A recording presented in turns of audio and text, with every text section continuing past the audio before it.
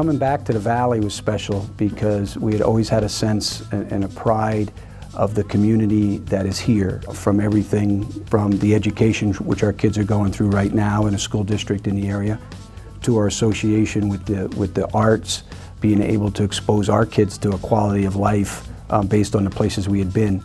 Once we came back to the Valley, we decided that this was going to be home, and 18 years later we're still here and we're still enjoying every part of it. I'm from this area. I lived in the city, went to college in the city, stayed there, like I said, and taught for 5 years in the city, was an administrator 1 year, and my family's all from this area, so I wanted to move back and have the opportunity to be in education back in this area. I choose to work in the Susquehanna Valley for a number of reasons, including the people, wonderful people here, tremendous quality of life, the beauty of the region, very strong work ethic, and for those reasons continued to work here based on having the ability to work with the community and provide educational opportunities for citizens through a wonderful institution that I represent, Bloomsburg University. I've lived here my whole life, and I really feel I've chosen to stay here. It's a choice I've made. Like most other people who are raised in any location, you can certainly make that decision to leave. But I think it's picturesque. I think we have the benefits of country living as well as all the amenities of a more metropolitan area with great schools and a lot of great colleges and stores and great restaurants, and we don't have the traffic problems that a lot of other places have. So for me, those are all pluses. I stayed here because I originally knew it was going to be a good position, a great school district, a good area, and the more I'm here, the more families I meet, the more I feel like I'm a part of the community, and it would be very hard to leave. I was born and raised here, loved growing up here, but did decide to take employment opportunities outside of the area in DC and Savannah, Georgia, but came back both times. I feel we have so many opportunities here in the Valley.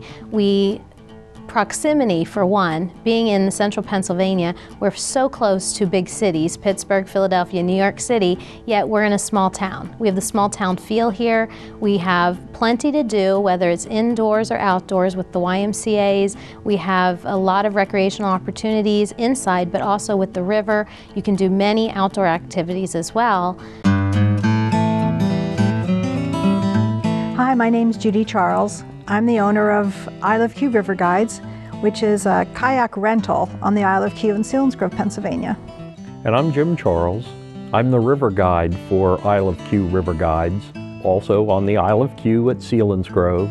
And we offer kayak rental and also fishing guiding and boating tours. We make ourselves and our boats available for school projects, scouting, church events. We make macroinvertebrate studies, gold panning. Some of the children have never been in a boat. They have never actually been in the water. So we make ourselves and our boats available to educate, take them out, and we prefer to put the students in the environment of education rather than being in a classroom. We actually take students to the history, to where it happened, as opposed to taking the history to the classroom. The education that we offer to our clients is not bound by age. Many cases it is young people, and whenever I'm talking to young people, I love to convey to them the history, which is a big part of our tours, that history isn't something that always happens someplace else. We have this rich treasure in our own backyards. Currently, right now, I'm involved in Susquehanna Kids College, which is a week program, and this summer I will be doing nature art. Last summer I did junkyard art. It's a good way to save budget by finding out like nature and junk is very cheap compared to trying to use all the other resources I have at school. I'm also getting involved with the Middle Creek Area Community Center, having a week-long art camp there. And that was just word of mouth. Someone suggested me, and that's how it worked with Susquehanna Kids College. And it's things I would have never known about unless somebody some person would have suggested it, because I wouldn't have found it online, and I probably wouldn't have seen it in the paper unless I was looking for it. The YMCA offers programs that promote healthy spirit, mind, and body for all. So programs at the YMCA encompass all those things. You may think of the YMCA as just physical opportunities, physical programs and opportunities for families, youth, swimming, gymnastics, basketball, the typical things that you think about at the YMCA, but we're so much more than that. We are the leading child care provider, so both YMCAs in Sunbury and Milton provide child care for working parents, so it's a help for families in our community. Our Art Center offers so many programs and classes that help enrich the lives of people. They may learn a new skill, whether it's playing an instrument or painting or drawing or taking a pottery class. There's many opportunities for people in the YMCA, and no one's turned away. The YMCA is open for everyone.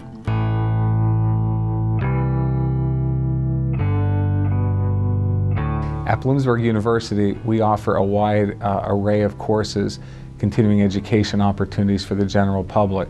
These consist of very basic short-term courses for all ages, starting with courses that we provide for youth, all the way up to programs for adults, seniors, computer courses for the terrified for senior citizens. So we really offer the full gamut. We're very responsive to the needs of the community, so as we identify courses or interests that the community desires to receive, we tend to identify ways to create, develop those courses and deliver. So much of what we do is non-credit in nature. There are also some academic courses for credit that we provide for non-traditional students at community locations through the university as well.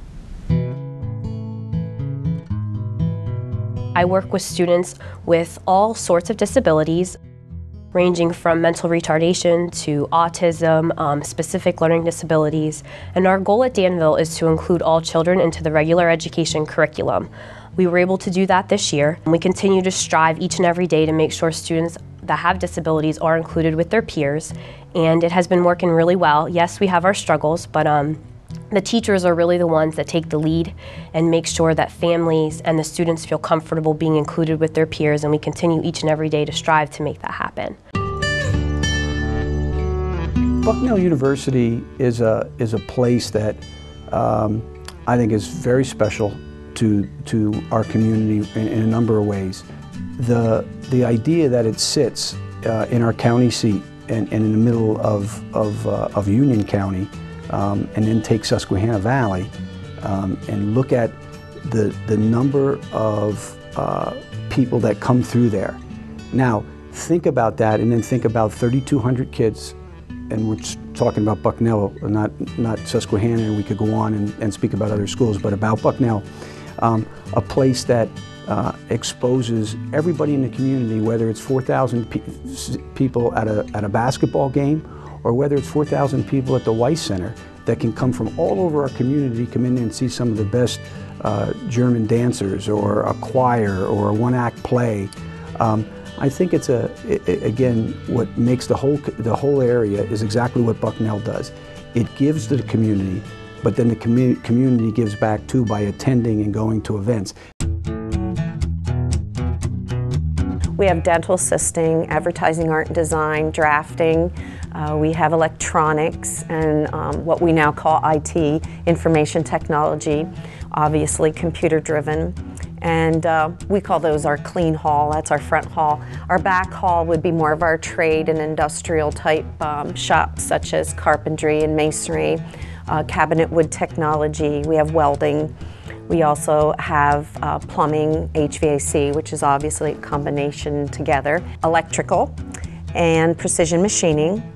We have the food service program, as well as then the auto technology. So we really have a wide variety of career choices that students can pursue at SunTech, and either combine even some of them. For example, someone in HVAC may do a little bit of the carpentry part or the masonry part. So there are trade areas where there's some overlapping, where teachers sometimes team teach, or their students trade off and on, depending on maybe the year, the student's interest, and also, you know, if they're heading to college or if they're going out to the workforce. You have an opportunity for your kids to be exposed to all kinds of wonderful events and wonderful opportunities to learn. It's a kind of community that whether it's the high school, the colleges, or your community folks, and with the wonderful hospitals and the things that are central to this area, there's always education going on. There's always a place that you can go. You can pick up a paper any day and be able to take your kids somewhere where they're going to become better readers, or they're going to be exposed to something that is going to come up in their lives later on. For you as an adult, again, whether it's going to the Weiss Center for theater or going to the campus theater or traveling to another town outside of Lewisburg, there's always arts, there's always events, there's always people looking to take you into their communities. And that's something that you really, from the places that we've lived and we've traveled all over the world, it's a really special place that way because there's so much going on.